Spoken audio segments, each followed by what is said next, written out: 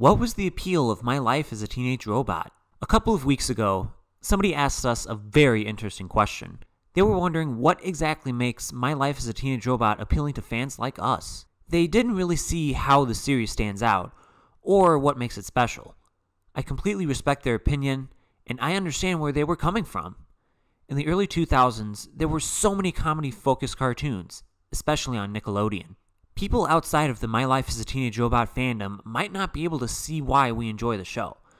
So I'll try my best to explain why I personally find the show appealing. First of all, the art style is extremely appealing to me. The Art Deco style really suits the series, and it makes everything look unique. It's very refreshing to watch a cartoon that doesn't have the Klasky Csupo, Butch Hartman, or CalArt style. Another appealing thing about the show is how relatable it can be. Jenny goes through a lot of situations teenagers have gone through. She gets hopeless crushes, has bad relationships, has to deal with puberty, and so on. These situations are shown in ways that can be enjoyed by people of all ages, since it's shown in an exaggerated form, with the robot as the main character. This makes the episodes enjoyable, and more subtle for younger audiences. Of course, Danny Phantom does the same relatability aspect, but My Life as a Teenage Robot came first, and I'd argue that it did it better too. The show is pretty obscure too. It went over the radar of many people in the early 2000s, possibly turned off by parts of the show which are girlier.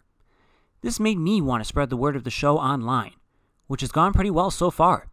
The reason why I started watching My Life as a Teenage Robot in the first place was because I had very vague memories of it.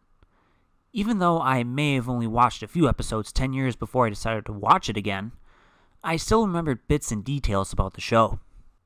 The series had so many memorable episodes and moments, and charming relationships, especially between Jenny and her mom, or Jenny and Sheldon.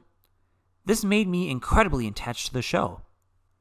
When we asked the My Life as a Teenage Robot Fanbase Facebook group on what made the show appealing to them, a lot of them had the same opinion as me, so I feel confident enough to say that my reasons make sense.